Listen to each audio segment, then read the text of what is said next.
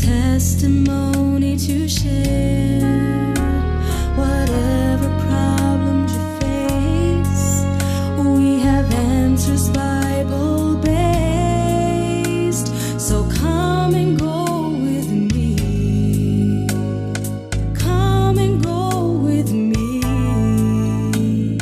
Come and go with me on the pathway to peace.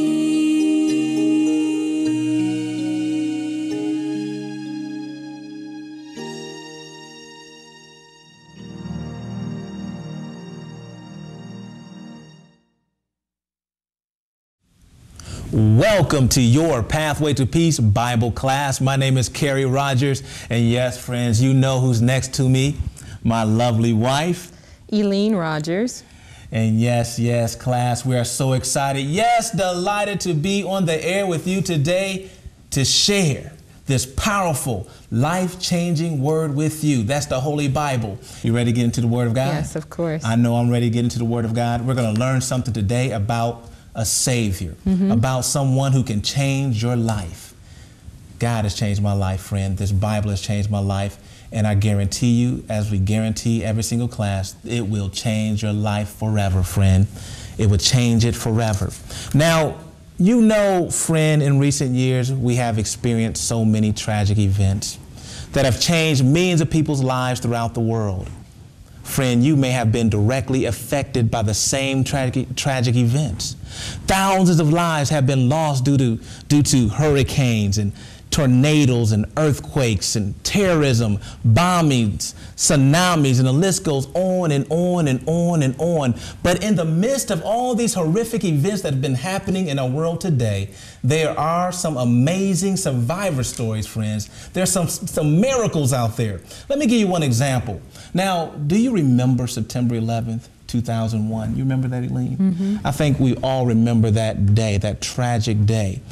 But let me tell you about a young lady by the name of Janelle. Some of you have probably heard this miracle story before, but Janelle, she was actually on the 64th floor of the World Trade Center in New York when the terrorists hit the Twin Towers with those two infamous airline jets. Now, with the tail of the plane dangling from the 94th floor and fire raging 30 floors above, smoke began to creep in on Janelle's floor.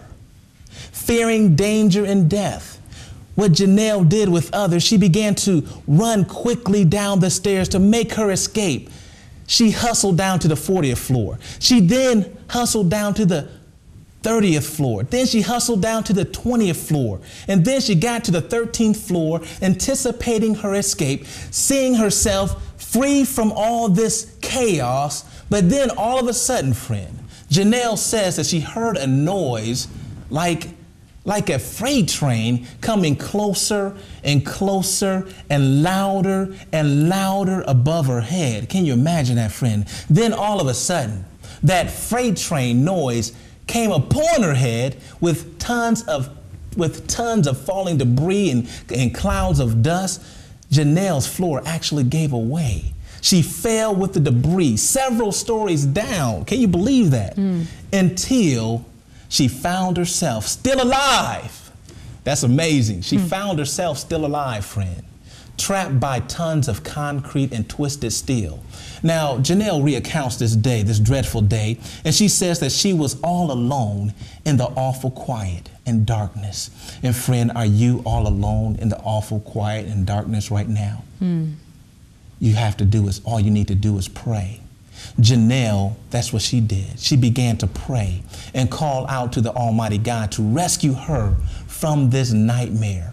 In the grips of ground zero, total destruction, with debris of two collapsed world-famous skyscrapers reduced to rubble all around her, 26 hours later, fading in and out of consciousness, Eileen. Janelle, she said she kept on praying. When she came to consciousness, she prayed and prayed, but 26 hours later, she was rescued, still alive, by heroic New York firefighters. That's an amazing story. That's an amazing, amazing miracle. Amen. It's amazing how she was rescued from certain death. And it's a true story. She was going to die, That's but right. she was miraculously saved and rescued from certain death. That's right. In the midst of tragedy, friend, in the midst of all this debris. You know, friends, the master of disaster, Satan and sin, has literally devastated our planet, leaving a pile of debris of pain, leaving a pile of heartache, leaving a pile of misery, tragedy, and death.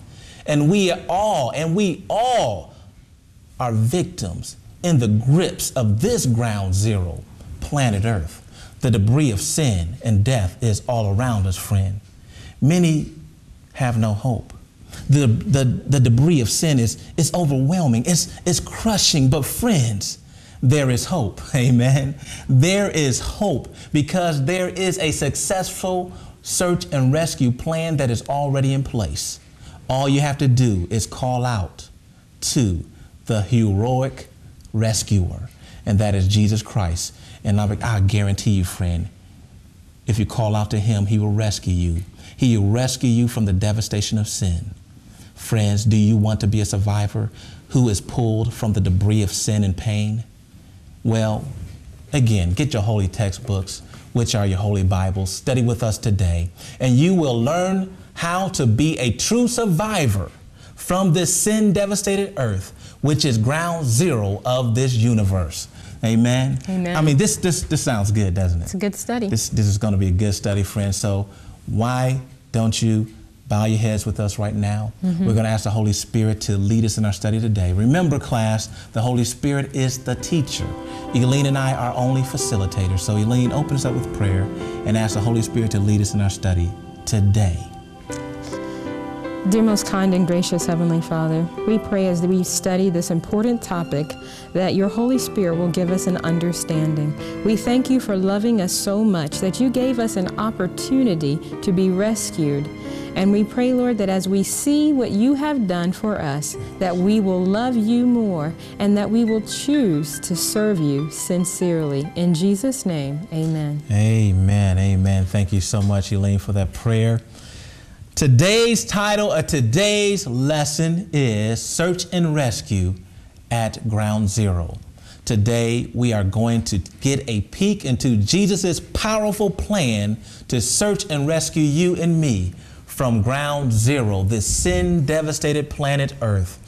And as we study, friend, together, we pray that you will personally witness and experience God's unyielding, unstoppable, and matchless love to save you from misery into perfect peace, from hopelessness to hope, from pain to joy, from sadness to happiness. Amen. Amen. That's our prayer. Now, 1 Timothy 2:4 indicates that God wants to save all people. He wants to save all people, and he wants them to come into the knowledge of his truth. Amen. Now, class, before we actually get deep into our study of God's search and rescue plan, we first must truly understand our inherited condition and what kind of fatal danger we are all in. See, if you don't understand your condition, you don't understand that you really need to be rescued. So we're going to talk about a condition first. And also we're going to look at why you and I need to be rescued. So let's go ahead, Elaine, and start that study. What's our condition and why do we need to get rescued? Let's go to Romans 5:12, friends. Let's go to Romans 5:12. Elaine, read that for us. Romans 5:12. Wherefore, as by one man sin entered into the world, and death by sin, and so death passed upon all men, for that all have sinned. Is that clear, class? That's very clear. Sin is a part of all of us, inherited from our first parents, Adam and Eve. They passed on the disease of sin to all generations on this earth. We all, you hear me, class, we all are affected by sin. Romans 3:23 says that for all have sinned and come short of the glory of God. We are all sinful. Now, what are the results of sin? Let's look at that. Let's look at Romans 6:23. And we're just going to look at the first part there. Read that, Eileen. Romans 6:23. What is the result of sin? For the wages of sin is death. Very clear. The wages of sin is what? Death. Death. Death, friend. Again, what's defined sin? Let's look at that. What defines sin? Well, according to 1 John 3:4, sin is the disobedience of God's law. That's clear. This is not a fictitious book. This is real. So according to the Bible, we are all on death row waiting for death because we have all sinned. We all deserve eternal death. That's right, Carrie. And by this eternal death, this is a death that a person has no hope of ever living again. Okay. This is not, That's true. we're not talking about the death that Jesus referred to as a sleep in 1 Thessalonians 4:13 through 18. Or that's a death where Jesus said the dead in Christ shall rise first. Okay. And if the dead in Christ are rising, that's not an eternal death. So that's not the death that we're referring to. This death is the payment or the wages of our sin, and it's a death that's eternal. It's perishing forever. And we all, rich or poor, young or old, must face, we would all be doomed to this eternal death if we weren't able to be rescued. That's right. That's right. I'm glad you brought that out because death, eternal death, is our inherited condition. It is our fate if we are not rescued. So can't you agree, friend? From the Bible, we all need to be rescued. Amen. We all need to be rescued from a Savior. I know I need to be rescued. How about you? Rescued from sin. Rescued from sin. That's right. Rescued from sin. You know, Bible class, there is hope. There is hope for you and I to be saved from death row. Amen. And from the grips of ground zero. So let's go ahead and begin to take a peek into God's plan and promise to search and rescue you from your sinful condition. We understand our condition now, but there is a way out. Amen. Amen. Amen. So we're going to go ahead and look at that right now. Now, after our first parents, Adam and Eve, chose to sin against God, what was God's first promise to all humanity that gave Adam and Eve hope and gives us hope today? So we're going to look at this first promise that God gives us in Genesis 3:15. Genesis 3:15. Read that, Eileen. It says, and I will put enmity between thee, which is Satan, and the woman, and between thy seed and her seed. It shall bruise thy head, and thou shalt bruise his heel. In summary here, class, God tells Satan as a result of his sinful decisions that he and all who choose to follow him will one day be totally destroyed. Did you get that in there? So basically what God is saying here was this was a death sentence for Satan. That's right. But at the same time, it's a promise for all of us that he will rescue us from eternal death. Amen. Isn't this a beautiful promise? God makes a promise here. Now, class, let's look at this promise to us in Genesis 3:15 just a little closer, okay? Now, in the first half of Genesis 3:15, God promises to put enmity, which is hatred, between Satan and the woman. And the woman here represents God's true church or people, according to 2 Corinthians 11:2. Now, in the second half of Genesis 3:15, the seed of Satan are those who reject God and follow Satan. Now, don't miss this, class. And the seed of the woman is the Savior born from the woman, the church, who will fatally crush or bruise Satan's head. And that Savior is no one else but Jesus Christ. That's Amen. right. Amen. Amen. Now, class, turn your Bibles to 1 John 3:8. Now, in 1 John 3:8, it summarizes here the promise of Genesis 3:15 beautifully. Eileen, what does that say? Okay, 1 John 3:8 says, he that committeth sin is of the devil. For the devil sinneth from the beginning. For this purpose the Son of God, and that Son of God is Jesus Christ, was manifested that he might destroy the works of the devil. There it is, class. Amen. And according to the Bible, Jesus fulfilled that promise at the cross. To bruise or crush Satan's head, Jesus sacrificed his life for us at the cross. He did it at the cross. He crushed Satan's head at the cross. It was totally fulfilled, class. And Jesus, as we read in the Bible, died on the cross and rose again so we can have life. Amen. And we're going to look at more details of that fact when we take this short break. So So we're going to go ahead and take a short break. And after our break, we're going to get a clear picture of the purpose of Jesus Christ, the reason why he gave us this rescuing plan to save us from eternal death. Friend, don't you want to know more about this rescuing plan? We understand our condition now. We are all sin sick in a debris of sin. So let's go ahead, take a short break, come back and study more from the Word of God. We promise to be right back.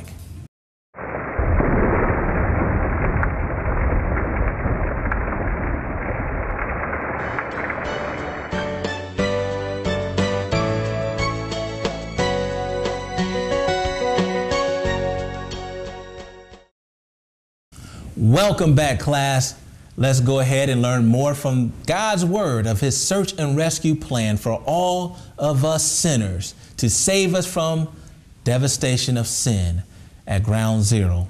And that, of course, is planet Earth. Now, in general, the promise of Genesis 3:15, in which we studied in the first half of our study today, promises to destroy Satan. But what are some other promises of rescue that give us a clear picture of the purpose of Jesus Christ? We need to look at these promises. Matter of fact, there are so many promises in the Word we can study today, but we only have a few minutes left. So let's just study a few, okay? Let's go to John 3:16 and 17. This is a beautiful promise, class, for you and me. John 3:16 and 17. Read that, Eileen. And it's also a very familiar promise. Yes, it is. For God so loved the world that he gave his only begotten Son, that whosoever believeth in him should not perish, but have everlasting life. For God sent not his Son into the world to condemn the world, but that the world through him might be saved. Amen. What a beautiful promise. You know, class,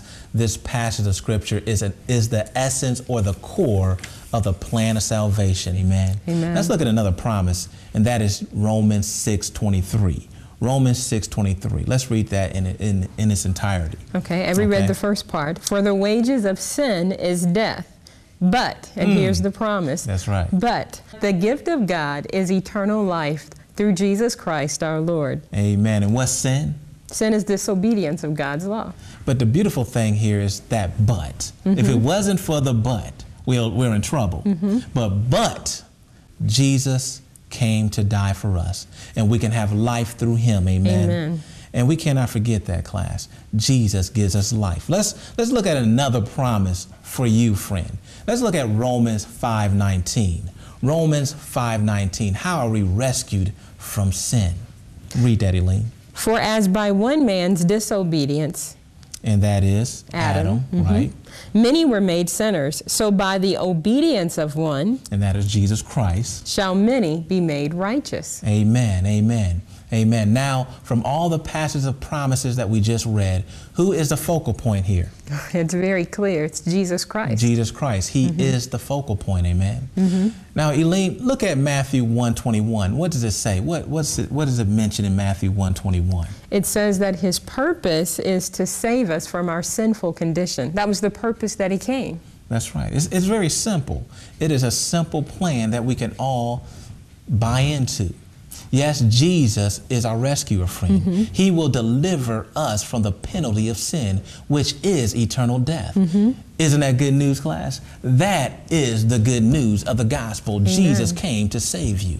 You don't have to wait to be rescued. Jesus is ready to rescue you right now, amen. And guess what?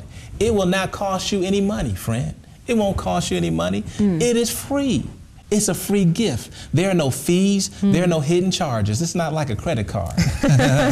There's no hidden charges. And yes, there is most definitely help from all our dreadful conditions, friend, and that is sin. Only if we choose the gift of God who gives us eternal life through Jesus Christ, amen. Amen. God loves us, friend, and he has provided a means to deliver you from the penalty of sin through Jesus Christ. So if you feel all broken right now, just praise the Lord, because Jesus is here to rescue you. Now we need to answer this question. How does Jesus Christ deliver us from the penalty of sin? How is this done? So let's go ahead, class, and contemplate on this particular question just for a moment. Okay? How do we receive this eternal gift of life from Jesus Christ? Let's go to Hebrews 2 and look at verses 14 through 15. Hebrews 2, 14 and 15. And this is speaking of Jesus. For as much then as the children are partakers of flesh and blood, he also himself, that's Jesus, likewise took part of the same, that through death he might destroy him that had the power of death, Amen. that is the devil, and deliver them who through the fear of death were all their lifetime subject to bondage. Amen, amen, amen.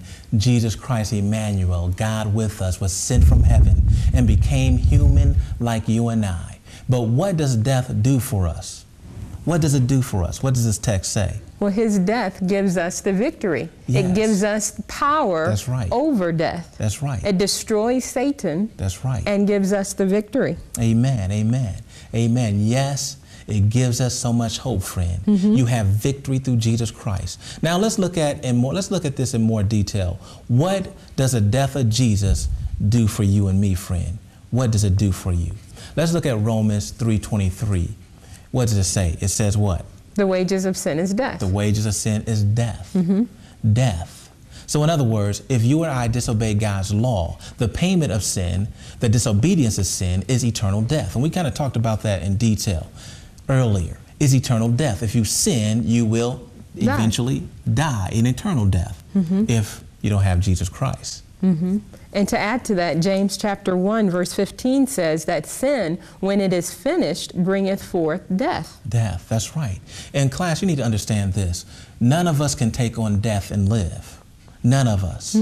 That's why we need a Savior. That's why we need Jesus Christ, because he is God. He is Emmanuel, God with us. So only he can handle death because he is life. God is immortal. That's why we need him. We need him, and he has provided a way for escape for our condition. And that is the death of Jesus Christ. Amen. Now let's go ahead and read Hebrews 9:22. Hebrews 9:22. It says, without the shedding of blood, there is no remission or payment or relief from eternal death. Amen. That is what Jesus' death on the cross did for us, friend. When he spilled his blood on the cross, his blood relieved us from sin. It justified us. Amen. It was the payment for sin.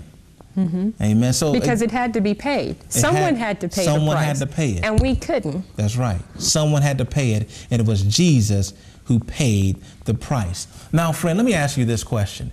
Is there salvation in any other thing or any other person? Let's look at this real quickly before we run out of time, Elaine. Let's look at this. Let's look at Acts 4:12. That is Acts 4:12. What does it say? And again, this is referring to Jesus because he's the essence of our salvation. That's right. It says, neither is there salvation in any other, for there is none other name under heaven given among men whereby we must be saved. Only Jesus can save you, friend. This text makes it clear. There's other texts in the Bible that makes it very clear. It's not through Buddha. It's not through anybody else. It's not through your job. It's not through your car. It's not through your mother, your father. It's not through us. Only Jesus can save you. You can have all the money in the world. Your money can't save you, friend. Only Jesus. And you must study this word. It's right here. The Bible is very clear. Now, what must you or I do in order to attain this gift of salvation? It is simple, class. But let's look at this particular, this text here in Acts 2:38 as we continue, as we wrap up this particular study here. Acts 2:38. What does it say, Elaine? Then Peter said unto them, repent and be baptized, every one of you, in the name of Jesus Christ, for the remission of sins, and ye shall receive the gift of the Holy Ghost. Amen. That's your first thing you need to do, friend, is repent. And repentance is an attitude of being sorry for your sin. And what is the next thing we need to do? Let's go to 1 John 1:9. That is 1 John 1:9. Read that, Eileen. I like this promise. It says, if we confess our sins, he is faithful and just to forgive us our sins and to cleanse us from all unrighteousness. Amen. So we must repent and confess. And in a confession, we must be specific in our sin, in our confession to God. Be specific in what sins you want cleansed from your life. Amen. Now, after we have repented of our sins and confessed to God, we must believe it. Amen. Amen. We must believe that we are cleansed. Because what does Ephesians 2:8 say, Eileen? It says, for by grace Amen. are ye saved through faith. Through faith. And that not of yourselves, it is the gift of God. Amen. So there's another gift. Amen. Amen. So, friend, you must have faith that God has heard your prayer. And I guarantee you, friend, that God has heard your prayer. Amen. It is God's grace through our active and genuine belief in God that saves us. And you must have the faith in God's word that he has cleansed you and forgiven you. Amen. When God forgives you from your sins through Jesus Christ, you are cleansed from your sins. Romans 3:24 says that you are justified or made blameless as if you have never sinned. This is exciting, very exciting, class. So like 2 Corinthians 5:17 says, behold, we are a new creature. All things are made new. Amen. Amen. All things. In other words, God gives you the power to over your sinful habits, friends. Philippians 2:13 says, it is God that works in you both to will and to do his good pleasure. So all your desires will only want to please God. You will only want to glorify God, not yourself. Amen. If you have a hard time believing that promise, always remember Philippians 4:13, which says, I can do all things through Christ, which strengthens me. Remember, planet Earth is ground zero, and the only survivors are those who accept God's plan of salvation and live for Jesus Christ. Jesus is holding his hand right now, friend. He is asking you. He wants to rescue you. All you have to do is reach out and grab it. He is right there. He is right there for you. He does not care what condition you're in, what position you hold, or how deep in sin you fell into. God is right there. He loves you, friend. He loves you. Well, friends, you know the clock has got us again, and we have to go. There's so much more we could have studied on this subject, but you want to make sure you stick around for the next program, because we're going to be talking about this in more detail, about repentance, about confession, and about forgiveness. Jesus is there. He is there to get us out of this chaos. Amen. Amen. Let's accept the gift of salvation today. Amen.